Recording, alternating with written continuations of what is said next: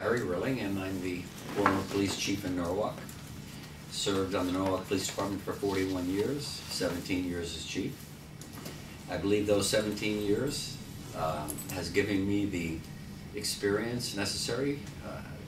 Norwalk Police Department is one of the biggest departments in the city of Norwalk. We had a staff of well over 200 people, and I managed 17 multi-million-dollar budgets. And for all intents and purposes, those budgets came in. We lived within the budget, and very often actually turned money back into the city of Norwalk at the end of the fiscal year. I believe that my platform is based on three core values that I talked about the day of the debate. That's service, experience, and leadership. And I believe I'm the person that can put Norwalk back on the right track and give the citizens of Norwalk the value that they deserve for their tax dollars. When I say service, I was graduated from Norwalk High School and shortly thereafter enrolled in the military for a period of 4 years. When I left the military, I answered my city's call for service and joined the Norwalk Police Department, where I served, as I mentioned, for 41 years, and very, very proud to have risen through the ranks. Norwalk homegrown, and eventually was named chief in 1995. So I believe that that experience has prepared me. The service in my country, the service in my community, the experience of running a major department that I believe I'm one of the only candidates that has that experience. And again, I believe that I'm the person with the greatest amount of experience and leadership that the city right now needs. During the time that I was chief, I worked very, very well with the union presidents who served during my tenure, and they had an open door policy. They could come in and see me at any time. We would discuss issues and try to resolve them in-house. So during your 17 years as chief, what was the toughest decision you had to make, be it labor issues, emergency, an incident, you name it? I think the most difficult time was when you have to make a decision. Well, we had to make a decision, or the most difficult experience I had was when Officer Morelli passed. And we had national media here, and it was a very, very trying time for the department because we were conducting parallel investigations. One investigation suggested that possibly he had been confronted by an armed adversary based on the initial information we had. We also felt very early on in the investigation that it might have been self-inflicted. And you know, we had people calling us from all over the United States prepared to come to the service. The thing that I feel, the three issues that I've always focused on, right? Education, development, crime, well actually four issues, and civility and government. Education, we have a very good school system, but it used to be that people would come to Norwalk to bring their children to our schools, and now they're leaving, or they're sending their children to private schools.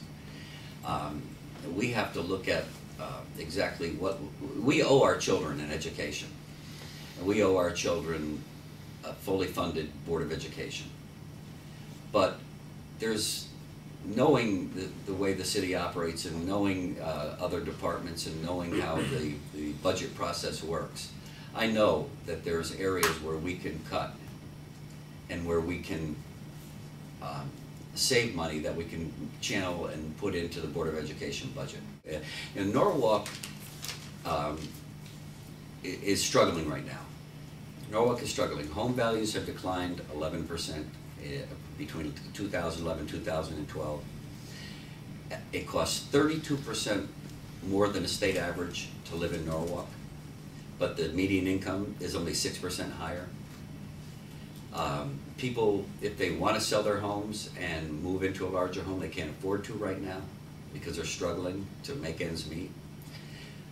So there are other ways, there are foundations that are, if you applied these foundations for funding, I believe it was Dr. Marks who may have found $5 or $10 million, I'm not sure exactly what it was, but she found money that she brought into the school system. You know, I think that mixed-use development is something that a city should be aggressively pursuing, and I don't think we're pursuing it aggressively enough. I think that we're kind of just letting things happen as they happen. I don't think that, you know, I'm not necessarily an advocate of taking affordable housing out of a brand new development and putting it someplace where the amenities are so much less. What I'm saying is you bring in affordable housing, you bring in mixed-use development where you have residential and retail together. You have to provide opportunities for young people, giving them alternatives to a life of crime or gang membership.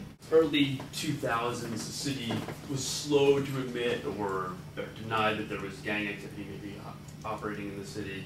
Do you regret that, or was that not your decision? And how do you think you address those kind of issues now? No, it was, you have to look at what gangs were always, law enforcement always had the definition of a gang would be a highly organized national organization such as Latin Kings, the Bloods, the Crips, and that was what law enforcement was operating under at that time. We had to change with the changing times, and perhaps we were a little slow. But what happened was now you were having pockets of neighborhood gangs that by all means were gangs. And we took our lead from Miami, Miami-Dade County, who eventually listed 10 criterion and saying, if you meet 3 or 4 of these, then you're a gang member. And they would actually interview people, and we learned from them. So it wasn't only in Norwalk that we were slow to admit, or that it was different. We didn't admit right away of a gang problem because it didn't look like a gang problem. You know, it wasn't the old, if it walks like a duck, quacks like a duck, and it's a duck. It was walking like a duck and perhaps quacking like a duck, but we didn't recognize it as a duck because of the definition we had had. So it wasn't intentional. Once we started realizing what was happening, and we admitted that, yeah, we do have we have gang members in Norwalk. Initial savings with privatizing, but look what happened here. People that had garbage collection on Monday weren't going to get their garbage collection until the following Saturday. That's something somebody should have caught. How did that slip through? How did that get into the contract? How did somebody get a 10-year contract?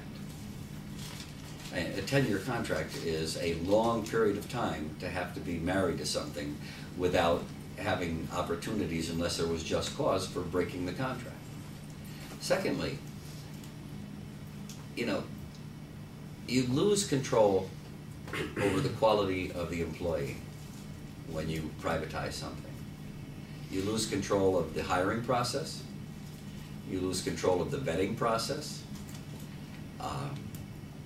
City employees become part of the family, and they have a dedication to the city, and they want to do a good job because they want their department to look good, and you have greater control over them. So I am not a fan of, or not an advocate of privatizing. I think that when you do that, you give up a lot of control over people from all areas of town, people from all walks of life, people from both sides of the aisle come to me on their own, not solicited, and say to me, we're behind you. We want you to win. And that to me is gratifying. Whether I get the endorsement or not, whether I win the primary or not, whether I win the election or not, the fact that people have confidence in me and people believe that I'm the person for the job or that I can do the job, the fact that I have 2 mayors who have done the job sitting on my campaign team, they've done the job, they've worked with me, they've seen me work, and they feel that I'm the person for the job. Or I think he would find it a little bit difficult to criticize me to any great degree. He extended my contract 3 times. The last time, it was his idea to extend it. And that was the 2011, just before the 2011 election. And he appointed me the zoning commission. And I would hope, again, that civil discourse would be the rule. You know, I've been quoted in the past saying it, and I'll say it again. There's two ways to have the tallest building in town. You tear everybody else's building down, or you build the tallest building. My campaign has decided that we are going to do our best to build the tallest building and let the people make the decision. I think that being negative and being overly critical, criticize where criticism is due is one thing, and there's a way to criticize in a civil manner.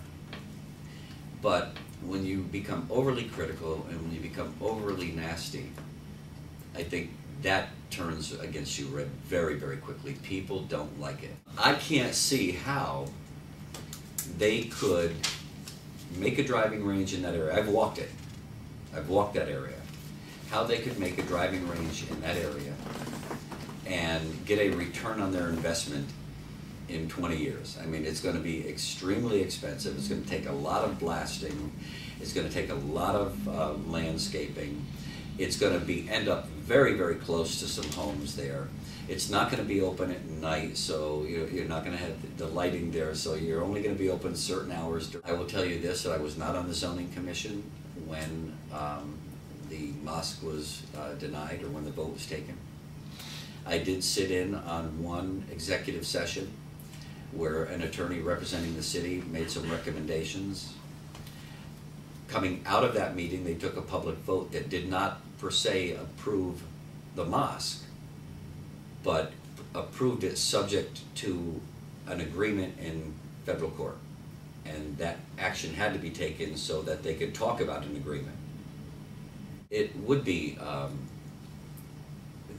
more parking, and they could build the type of mosque that they wanted to build. So you need to bring people to the table early on in the process, step in, show leadership, and try to negotiate a deal where it's acceptable to everyone.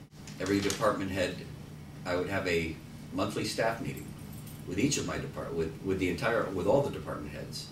They would be submitting to me monthly reports. In the past 8 years as chief, or the last 8 years as chief, I think I probably went to 3 department head meetings of little or no substance. But I would have one on a monthly basis where the department heads would have a report submitted to me. And I would want to know the goals and objectives that they have set and how they're reaching those goals and objectives, the progress towards them. I would want to know where they are in regards to their budget, and if they are overexpended, they would. I would be asking them why, and to give me an explanation. When we have a blizzard, when you have flooding, when you have hurricanes, I've been in the Emergency Operations Center, and I've had to make the decisions as to how many resources, what resources to deploy, when to, where to deploy them. How do we account for, we can't count on our neighbors because they're going through the same thing we have, so we can't count on mutual aid. So we have to accommodate our first responders. So when I got to a position of leadership in the department, I felt the best thing that I should do is to be an unaffiliated person, so I can't be accused of being politically manipulated or bringing politics into the police department. Now, the average tenure of a police chief in the United States, you know what it is? 3 years.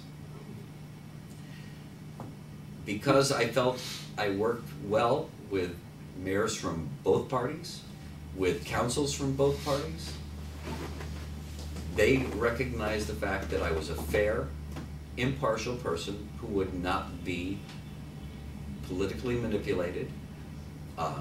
I recognized who I worked for. I worked for the city of Norwalk, the people that live here. I worked for the mayor. I worked for the common council.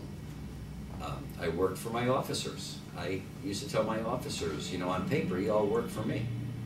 But in reality, I work for you. And my job is to get you the training, the skills, and the tools to do your job, to do it well, and to stay safe so you can go home every night to your family.